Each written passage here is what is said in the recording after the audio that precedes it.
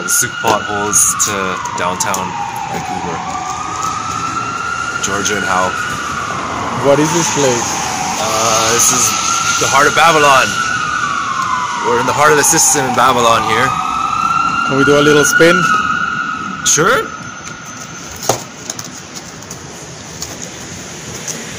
The belly of the beast. Yep. Beautiful Vancouver, BC. Here we are.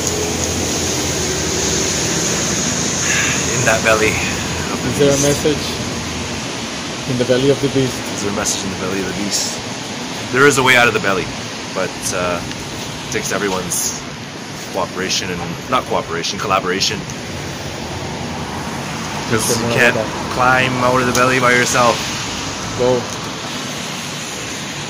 Can't climb out of the belly by yourself. But there are ways out that we can co-create if we all believe we can co-create it. But there's no way getting out of the belly by yourself. And if you just keep doing it by yourself, you're gonna stay trapped right here in the belly.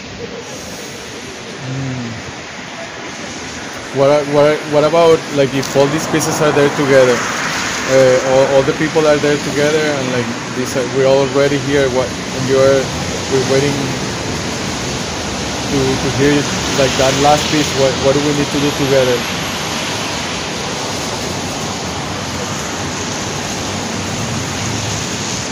Believe that it's even possible, and put yourself on the line and just do it. Do what? Create the new system. Well, not a new system, but create another world. Create another world. That's very far away from Babylon here. That has nothing to do with Babylon. To be sovereign human beings, free. What do we need to do? What do we need to do? Yeah. Like me and you need to do, or like what does like humanity need to do? Yeah, like you said, like to get out of this place, we need multiple people. Like we can't do it by all ourselves. need to enter an extraordinary space. Okay.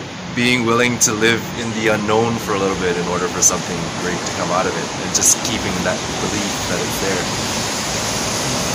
What's stopping us from being there? Fear that maybe we'll have to actually do it all on our own. It's fear, straight up fear. That if I go into this, and what if like everyone backs out, and then you start seeing people back out, and it's like, you know, it's like when like the military used to charge before there were like guns, you know, they had like spears and they'd like charge the other army, like but the one who was leading the army, or the people who were in the front leading the army, it like gave the soldiers in the back the courage to like continue to move forward. Yeah. The ones who were like charging in the front. Can we do that right now? Let's go. Let's go. Running. We're gonna run over there. I'm gonna skateboard over there. Okay.